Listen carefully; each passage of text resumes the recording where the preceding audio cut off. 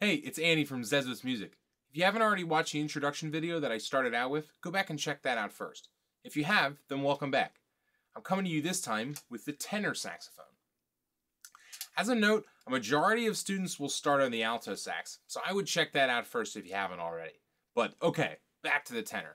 Now, just like the alto sax, the tenor sax comes from the woodwind family because it makes its sound with a reed. Now, this saxophone is bigger and heavier than the alto, which is already pretty big and heavy. So keep that in mind if you walk to school or if you often have to carry your things around with you.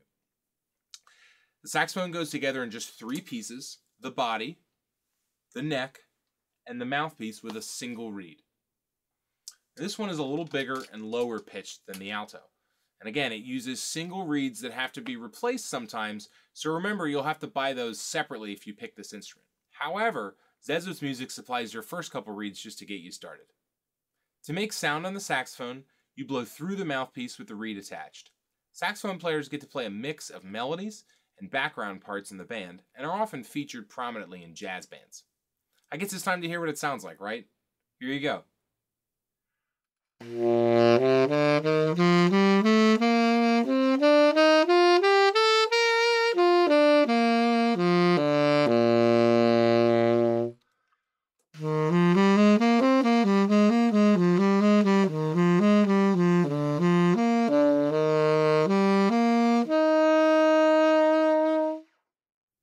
So there's the tenor saxophone.